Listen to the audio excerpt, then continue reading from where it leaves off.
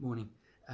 Today we celebrate the resurrection of Jesus Christ, and it is by far the most significant and most important event in human history. And I want to just read a couple of scriptures this morning, and just as we just do a short devotional this morning. But in 1 Corinthians verse 18, Paul says the following. He says, "For the message of the cross is foolishness to those who are perishing, but to us who are being saved, it is the power of God." And then he writes further on in verse 22, "For the Jews request a sign and the Greeks seek after wisdom, but we preach Christ crucified. To the Jews a stumbling block, to the Greeks foolishness, but to those who are called, both Jews and Greeks, it's Christ, the power of God and the wisdom of God. Because the foolishness of God is wiser than men, and the weakness of God is stronger than men." Verse 27, "But God has chosen the foolish things of this world to put to shame the wise, and God has chosen the weak things of this world to put to shame the things which are mighty, and the base things of the world, and the things which are despised, God has chosen, and the things which are not, to bring to nothing the things that are, that no flesh should glory in his presence." In verse 31, "That he who glories, let him glory in the Lord."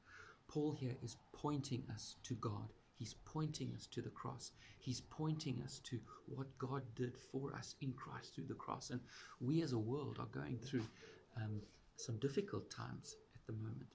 And we're going through some difficult challenges as a nation. You might be going through some difficult things as a family. You might be going through difficult things personally.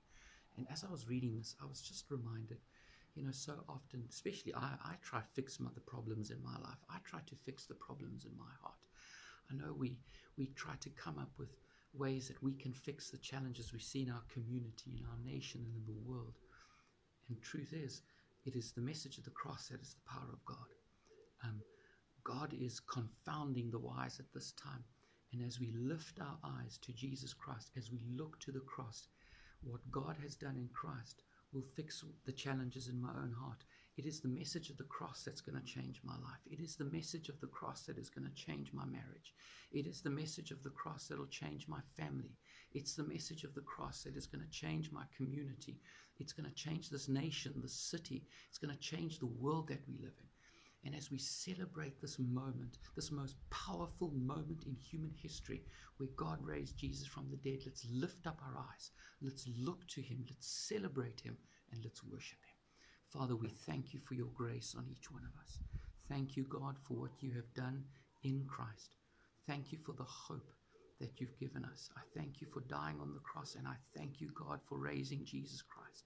And I pray that in all things we will trust in you, that we'll put our hope in you, in Jesus' name.